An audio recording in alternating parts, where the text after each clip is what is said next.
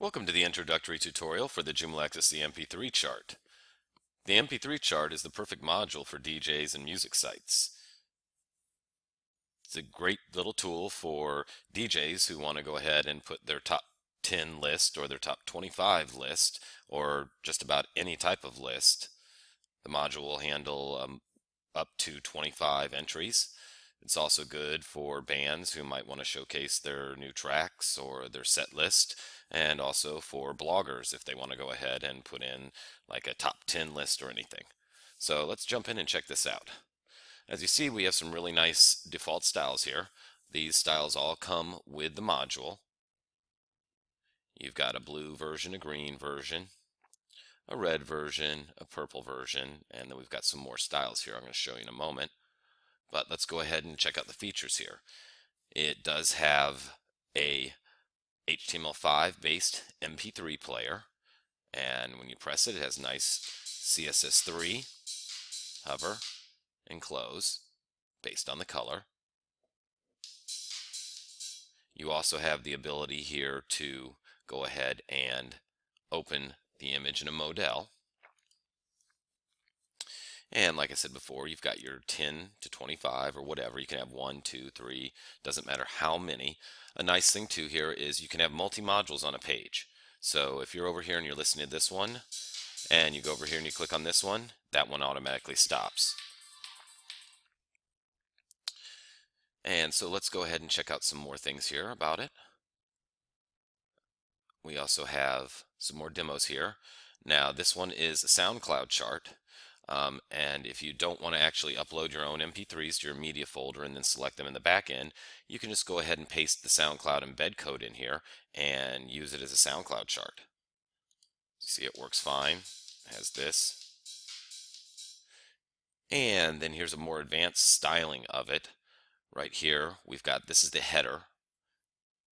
You've got a header part for the module to where you can put your own custom HTML and CSS or embed codes. Right here I've embedded a SoundCloud mix, and then here is your list. You've got your track description here. As you see, we've added a nice little JavaScript fly up, so you just put your description in here. There's a buy now or download button. This is just a link that you put in the back end, so you could link it to iTunes or to wherever you're selling your product, or you could go ahead and make that a download button and go ahead and link it right to an MP3 or to a place where they can download it. And now let's go back and look at the original page, and let me show you the responsive features. It's totally responsive. So let me scroll over here. And now we're going to see the second window. This is the Duo browser I'm using for the Macintosh. If you run a Mac system, you might want to check the Duo browser on the App Store because it's really useful in building your site and checking out the responsive and the normal layout at the same time. So here, as you see, this is what you're going to see on a phone. I've got a nice layout here. Down here's our next one, and like I said before, this all works on devices for the MP3 chart. So let's go ahead and check out the back end here real quick.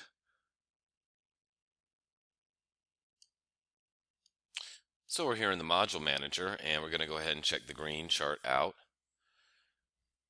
And we open it up, and you see here we've got the tracks that you put in, and here you can select the position. And this is nice too, because if you're actually going to be changing the tracks up per week, like let's say the first week this track Strobic is going to be number 1, but then you want to move it to number 2, you don't have to go ahead and go down here and switch it all out. You can just select the position from right here.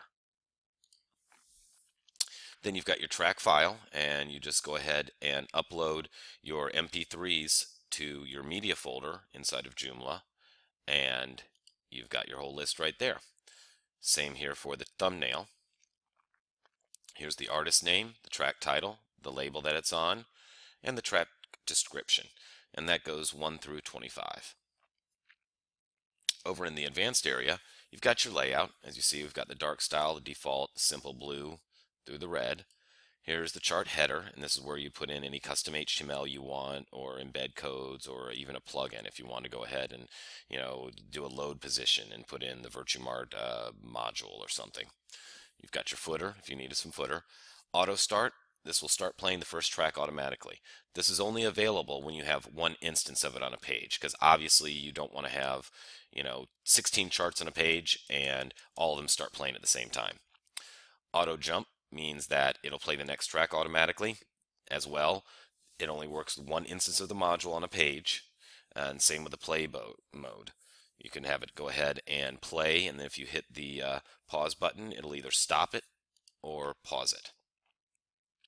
And here's your download and buy link mode right here. So it open in the same window or open in a new window.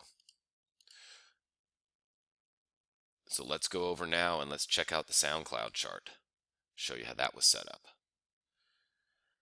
So all we did here was we went to SoundCloud and we grabbed their embed code for their small player and just popped the iframe code right in there in the track title.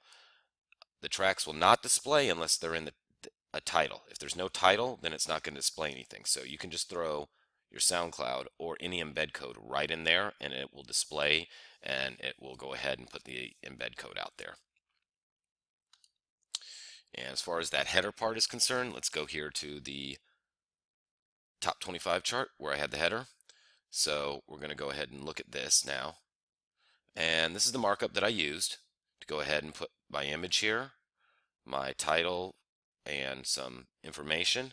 And then here I just put the SoundCloud player right in there so we could have a little mix in there. So that's how I did the header part. And that's basically it. So I hope you've enjoyed this tutorial, and I look forward to seeing you in the next one.